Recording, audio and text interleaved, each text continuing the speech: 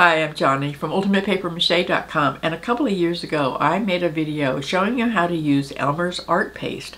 And the reason I wanted to do that video is partly because the product was really inexpensive. You got enough in a little package that cost I think $5 to make a whole gallon of paste, and the paste would never attract mold or mildew. And it was really great for schools because you didn't have to worry about making up a new batch of paste every single day like you do kind of when you're using flour and water paste. And of course, very shortly after I made that video, they stopped making it. And it's just disappeared from the market. So I decided finally that I would go ahead and make up a video showing you how you can use methylcellulose, which is what Elmer's art paste was made out of, but just not get it from Elmer's company because, you know, they don't sell it anymore. And I had assumed that I would very easily find a methylcellulose paste product because it is used by a lot of paper mache artists already, and it is used by people who repair books and, you know, people who need paste that doesn't attract mold. But I couldn't find any when I was doing a really fast search, but methylcellulose is sold for a lot of different purposes, and so I just went ahead and bought the first one I found on Amazon. This is the one I got. There's nothing in it except for methylcellulose. It's actually used in the kitchen, and it says you can go find recipes and stuff for it, and they got 380 calories per 100 grams, so they really do put it in things that you eat. I'm not really sure why. It's made out of wood. It just sounds like a strange idea. But that does prove that it is edible, or at least non-toxic. And I think it's also used as a laxative. You want to check on that. I haven't looked that up, but I know you can find it sometimes in pharmacy aisles. So you probably don't want your kids eating it, but it's not going to hurt them if they do. This comes in a package that is actually the same size as the old Elmer's art paste. There's 2 ounces, and that's how much was in the old one. It is more expensive. I think this cost $12. The 2 ounces of Elmer's art paste makes up a whole gallon, so that's what I assumed that this would make up too. But I don't need a whole gallon of paste. I did make up a quart of paste, and even that is way more than I needed for the project I'm working on right now, but it's going to last for a really long time, so that's okay.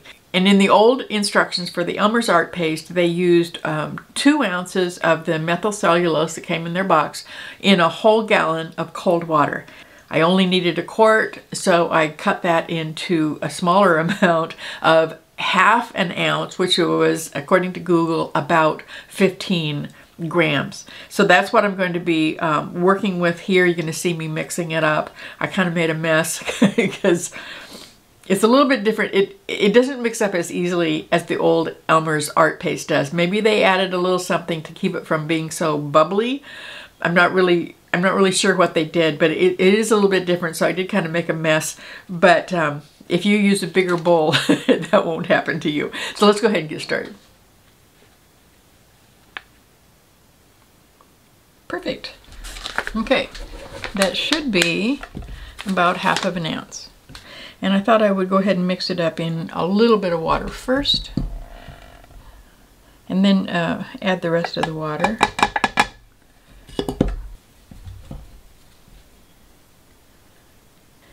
Whoa, not mixing at all.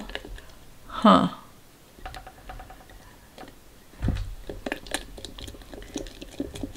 Weird. Okay, let's see if this works. It isn't mixing at all right now.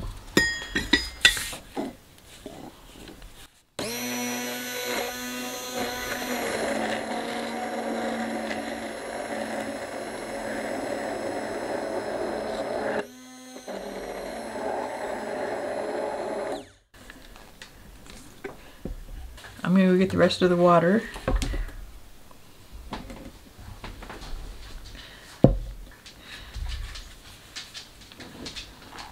Try this again. It all went to the top. It doesn't. Oops. I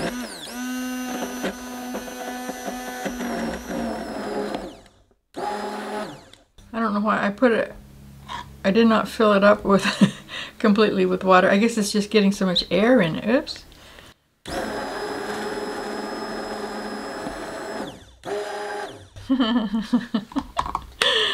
Okay. Interesting. Wasn't expecting this. I'll go put this back in the kitchen. Didn't get the rabbit wet. Poor old jackrabbit. But Elmer's made us let it sit for a little while, so I think I'm going to do that with this too. I'm going to go feed the dogs and let this sit for just a little while, and then we'll come back and start playing with it. Okay, let's try it. I've got some in the bowl.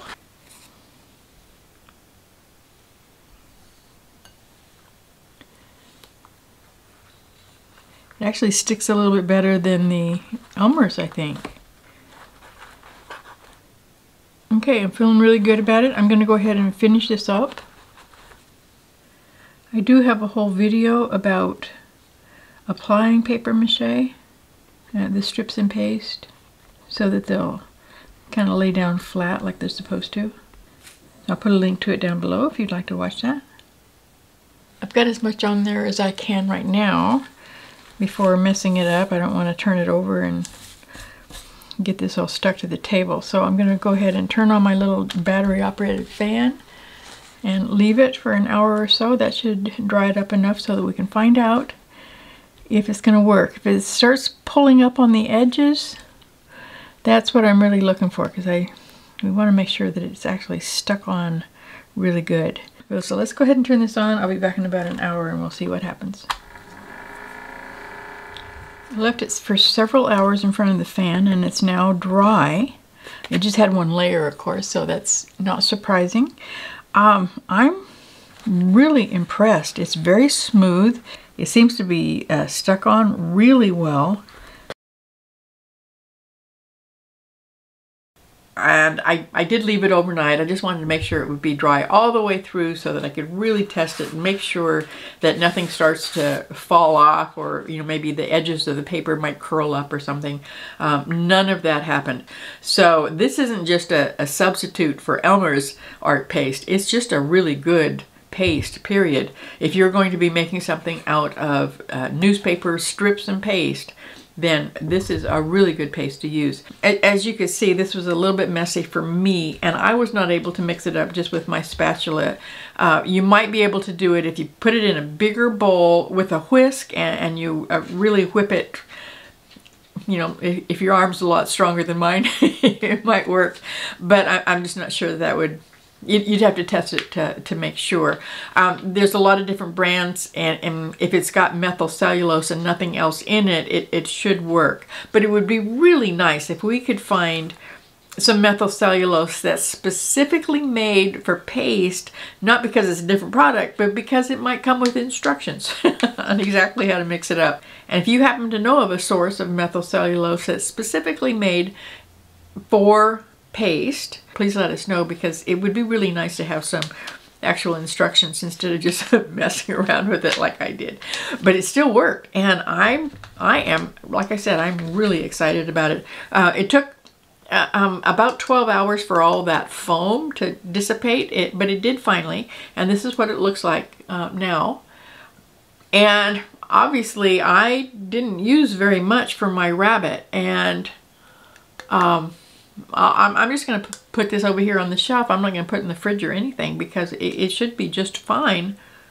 So if you happen to have some students, or if you live in a really humid environment, you really want to check this stuff out. It is more expensive than Elmer's art paste. I guess that's to be expected, but $12 is what I paid for this. Maybe you could get it for less somewhere else. I'll put a link to this particular one down below, but go ahead and do your own searches and just find something and play around with it. If you've actually used methylcellulose for your paper mache and you have some ideas or suggestions for how we can use it, or maybe some ideas on how to mix it up a little bit less messy than I did, please go ahead and put that comment down below too. And then in the meantime, go make something and come visit me at ultimatepapermache.com. I'll see you there.